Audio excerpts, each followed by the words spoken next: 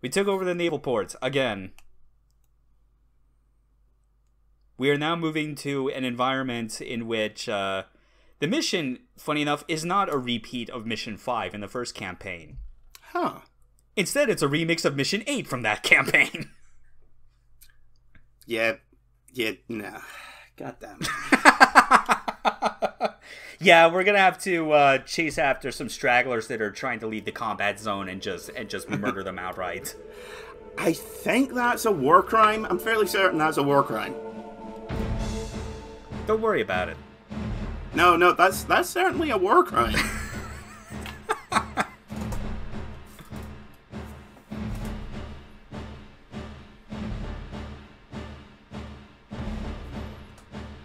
So this one, I could at least give like some behind the scenes kind of like insight to when I was recording this mission.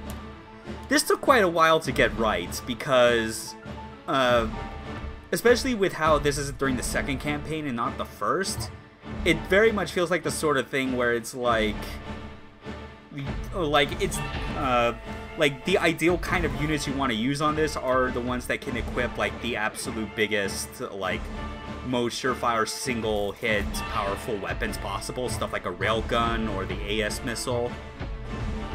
We're using the Gerlac C model, which its unique feature is that it has a melee weapon that is permanently fixed to the first sidearm slot, the Cut B.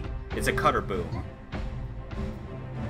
It also got some fire stuff like napalm and whatnot, but the thing is like, this is basically this unit loaded out to be as most powerful and varied in weapons as possible, and it still took me a couple tries in order to be able to like efficiently kill all of the enemies before even one of them got outside of the combat zone. Because you're gonna see it eventually. It's like, because I don't have something like the railgun or the missiles, like it takes quite a bit more hits and like running around in order to catch up with these guys and get to all three groups. Does this one have like, if they get to this point the mission is over, or is it still just a time limit? Yeah, it's like if they cross the red line on the edge of the map, you get a mission fail. Which is a completely different fail condition compared to just ejecting, because what it does is that during the campaign you actually keep your VT if you get a mission failure, so that saves you some supply points.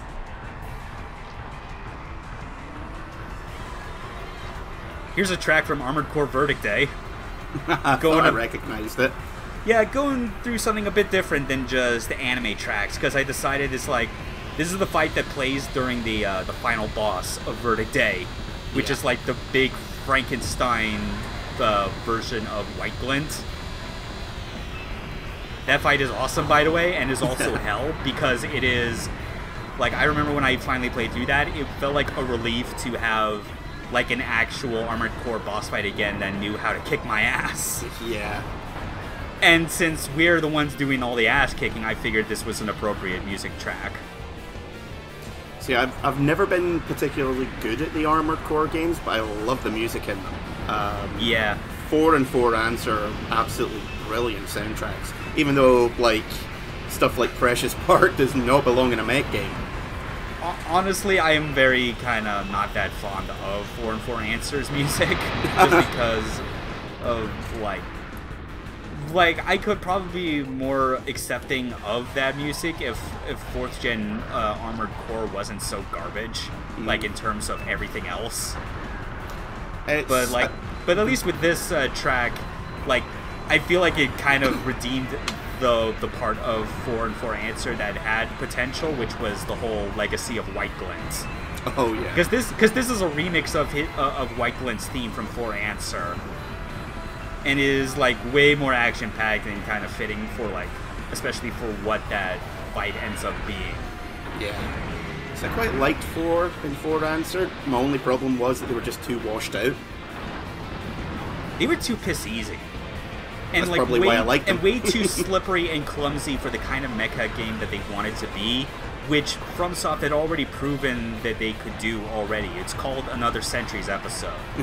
Yeah, it did like feel like there are dozens there are dozens of anime-themed, like, fast-paced mecha games that do the kind of shit that 4 tries to do, but better.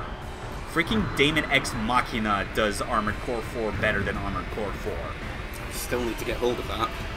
It's great. I mean, you can get it on PC now, which means you have unlimited frame rate as opposed to the 30 FPS average on Switch. Yeah.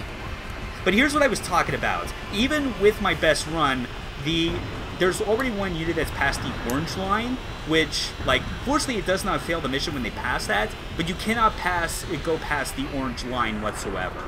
I have no idea why it treats it like that, why you can't just go over that line and have the game just tell you, hey, you're out of bounds, go back. Because red is the hard limit, but that just makes it... Like, if you go in with the wrong weapons and they're too far enough past the orange line, you're shit out of luck in terms of effective range.